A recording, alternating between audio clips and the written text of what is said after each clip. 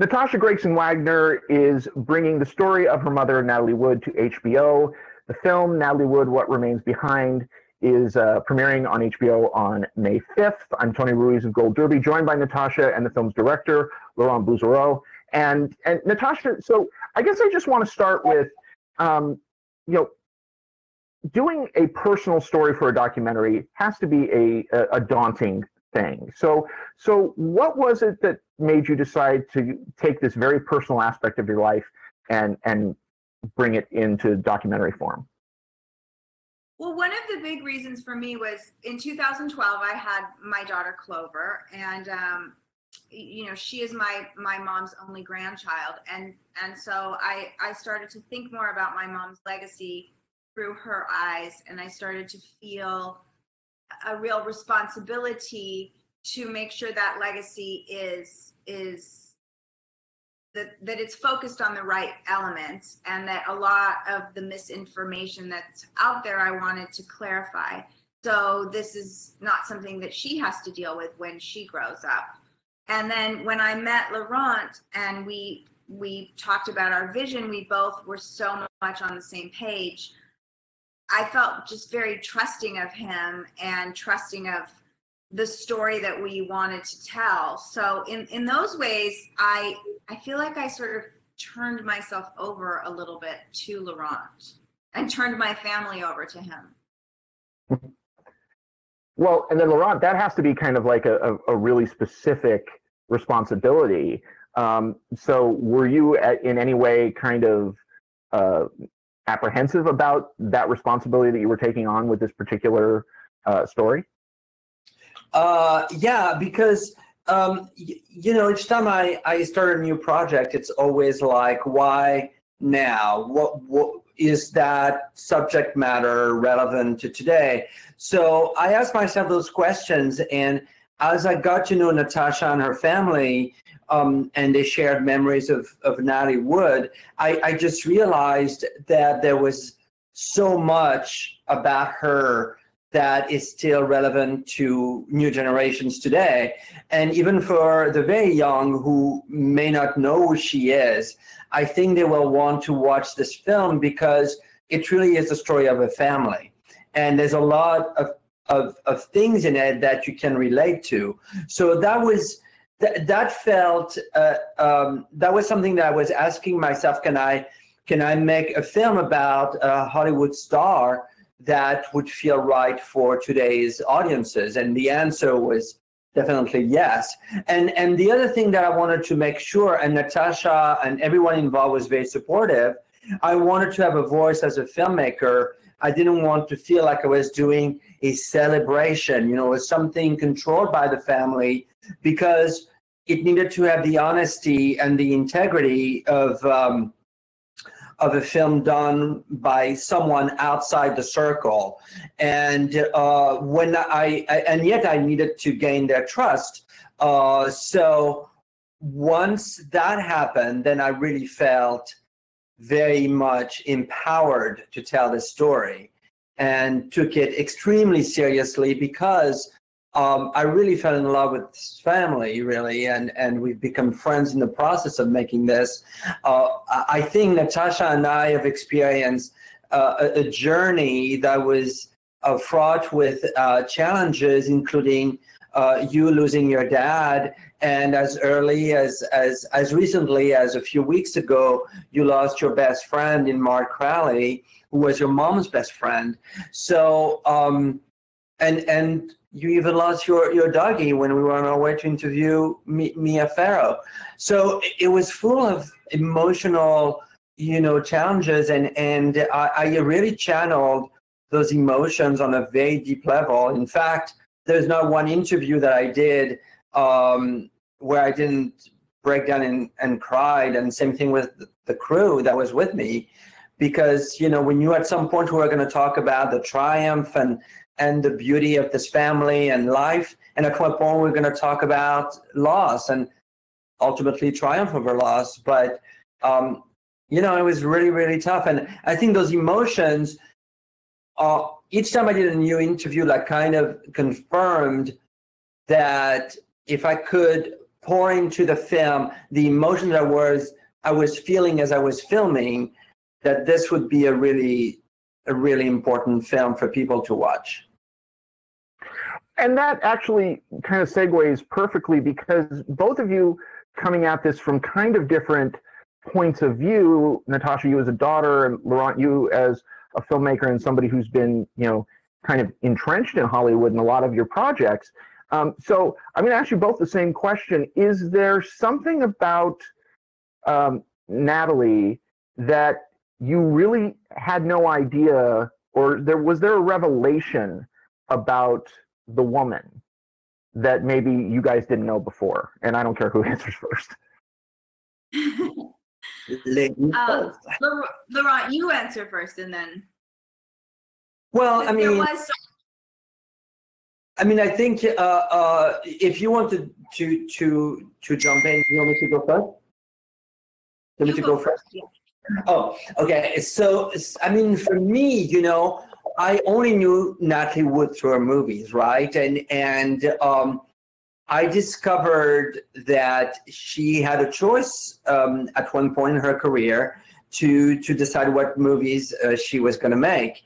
And therefore, what emerged for me was an autobiographical actor, someone who actually chose movies very carefully, because they spoke to her. Either they stood for something she had experienced herself, or they stood for values that she believed in.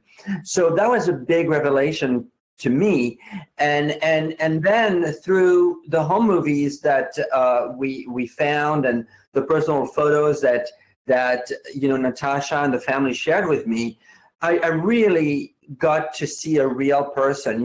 It's very hard to imagine actors of her generation being normal or relatable. It just feels like they lived in another world on another planet, and never went to the supermarkets or anything like this.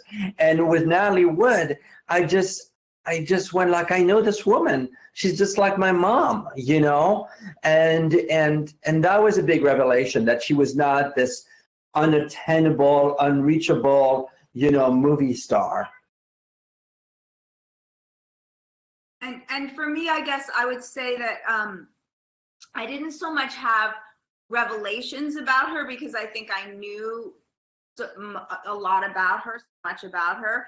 But really what I had was just corroboration or reverberation of what I knew about my mom coming back to me. And so for me, as her daughter, sitting in the room and to Laurent conduct a lot of these interviews and listening to the stories, or when I was reading the Public Person, Private Property, I felt that I knew her, but of course we just wanted to do her justice, to do her legacy justice, and to really share with the world, what a courageous, triumphant, joyful, warm human being she was, and how modern she is today.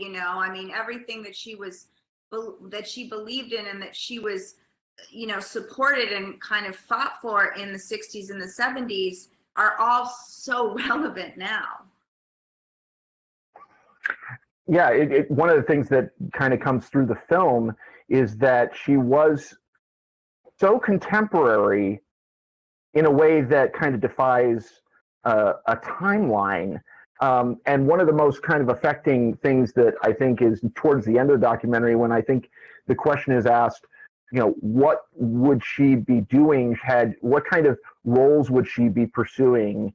And for either one of you, in this era of, media changing and streaming and things like that, where there are so many different opportunities, what kind of opportunities do you think she would be drawn towards? Laurent answers this very well, and I think you should. And I can chime in. You give me way too much credit. Well, it's fascinating watching her movies again in preparation for this film. You sort of get the whole history of Hollywood just watching just her movies. And it starts with the really heavy controlling studio system, and it ends with a movie like Brainstorm that is breaking all conventions and new visual effects and everything in between, where Natalie Wood would make movies like Love with a Proper Stranger, you know, which is right behind you, Natasha, and it's new Hollywood, or a film with Sidney Pollack or Paul Mazursky, who are just starting their careers. And she's not afraid of experimenting with new directors. In fact, that's very empowering to her. And again, it's very much unlike a lot of actors of her generation. You know, pretty much when the studio system died, a lot of those actors had very, very tough time graduating to other roles and to work with other filmmakers. And the other thing she was doing that was amazing was she was doing television events, you know, like so-called movies of the week. And that was not necessarily popular with, if you were an actor from the screen, to do a television film was saying, oh, I'm no longer doing cinema, I'm doing TV. Well, today that line is completely no longer there, thank God.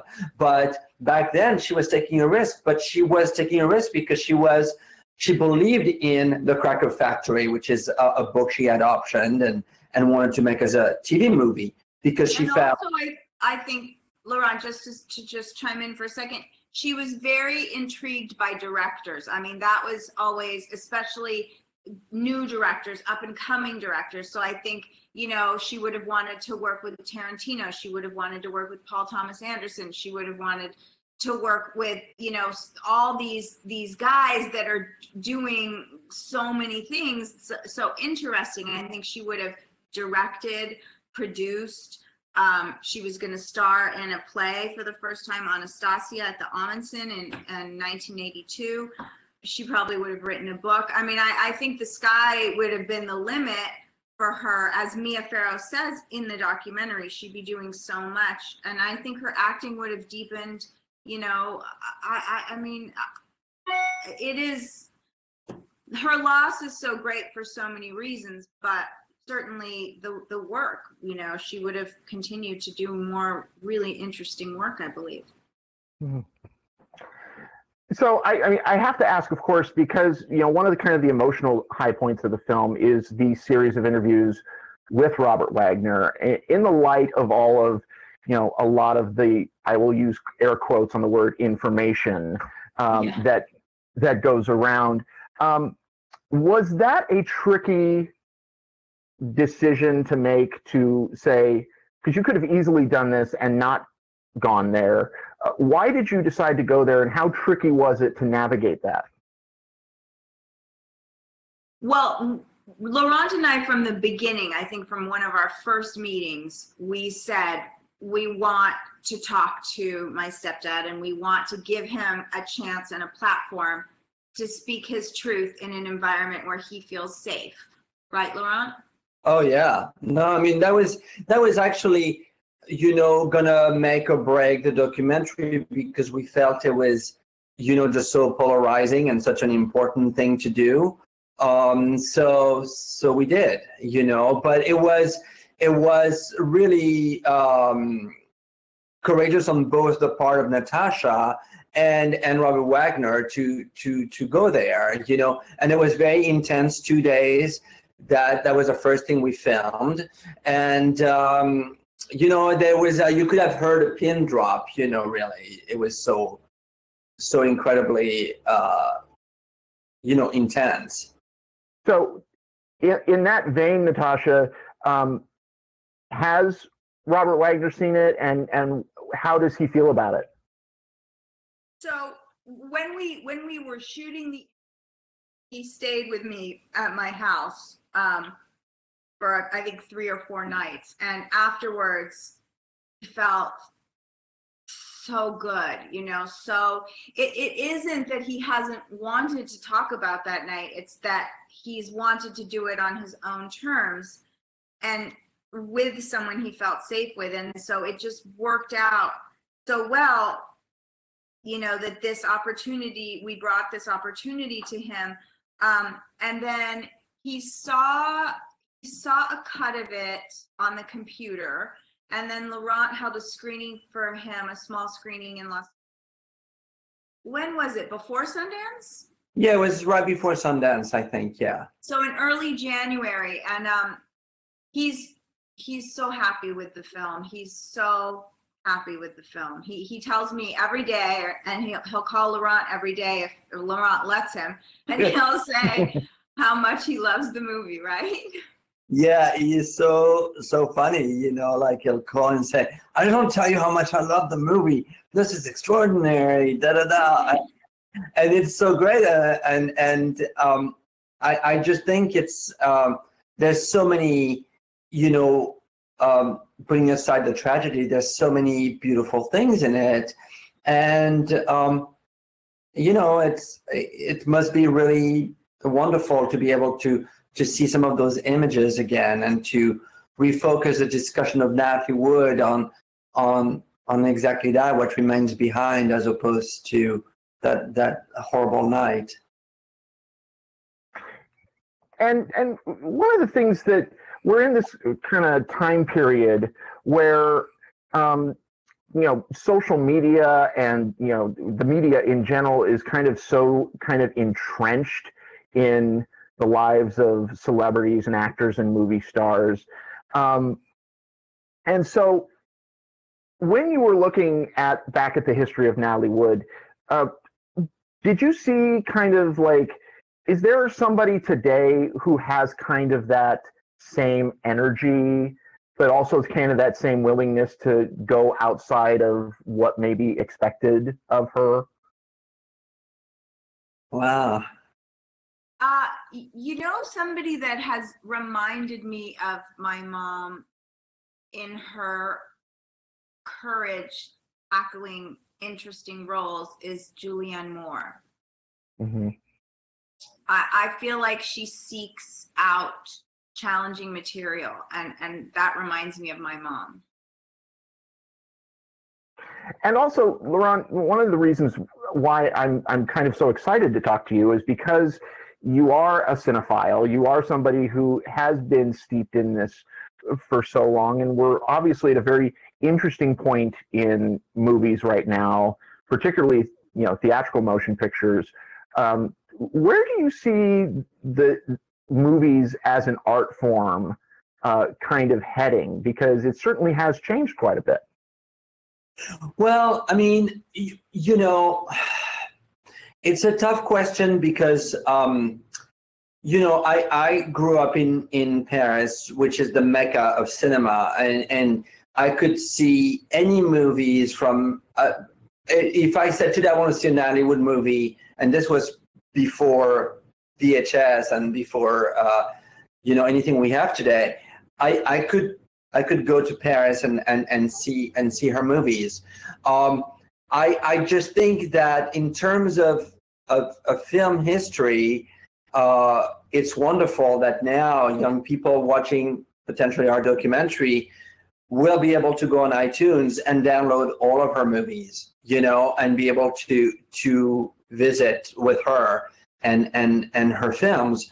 And that's really exciting. I think that there are a lot of interesting platforms for filmmakers today that used to be the platforms that existed like when I was a kid, you know, it was like the so-called independent movies, you know, that were made for a shoestring budget, and that was a great platform for young directors, you know, starting to want to make bigger movies.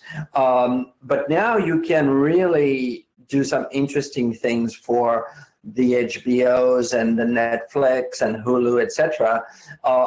So that also means maybe like too much product and it's hard to choose from. And it sort of mirrors a little bit, you know, the lack of concentration that you get from young people, you know, where they can't focus on something for more than 5 minutes, you know, because there's so much more out there, you know. So it's kind of a period of transition, I think, where there's a lot of things happening and a lot of exciting stuff. and what's going to emerge is maybe a whole new way of experiencing, this incredible art form that is storytelling through cinema, and whether it's narrative or documentaries. So I'm kind of going in circle here. I'm sorry, but a tough question. But it's an interesting time, because I did this series for Netflix a few years ago, like 3 years ago. 5 came back, and promoting that and now promoting this is day and night. It's a completely different world.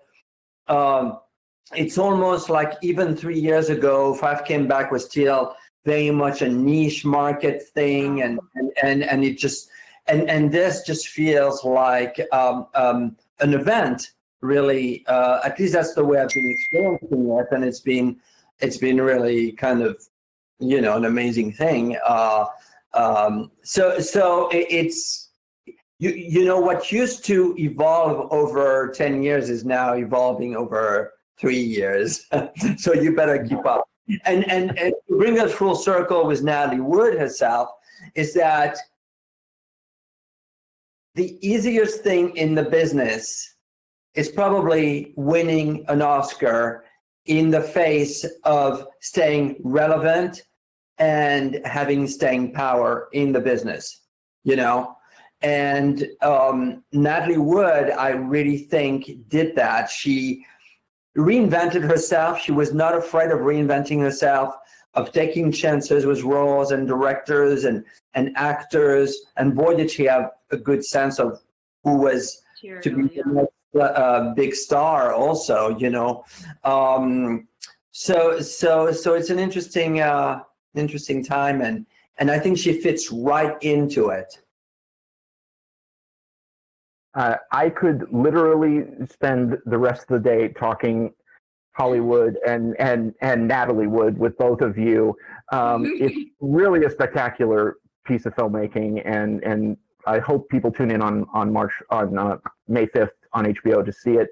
Everybody go to goldderby.com, make your predictions for the Emmys, Oscars, etc., and stay tuned for more interviews throughout the season. Laurent, Natasha, thank you both very, very much. Thank you so much.